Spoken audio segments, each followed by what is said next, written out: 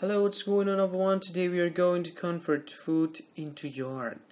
Well, the basic rule of this conversion is 1 foot is equal to 0.333333 yards. So long tree, so much tree.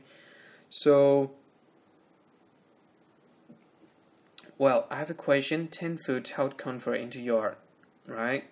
So, how to solve this problem is by putting this 10 here, and then we multiply the 10 with 1 foot, which we have from this number, all right, from this formula, and then it's equal to, because we have 10 left, should have 10 to right, so I put this 10, and then we multiply this 10 with, remember the basic formula, multiply it with this number.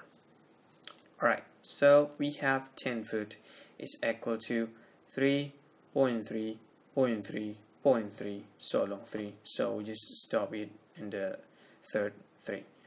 Well, that's the answer. I hope you can understand it. So if you want to answer more question, you can do it by yourself. I have a question, by the way. How much is 100 foot convert into yard? Well, if you don't answering this question, you can put your answer on the comment box on YouTube. Well, thank you for watching and see you later.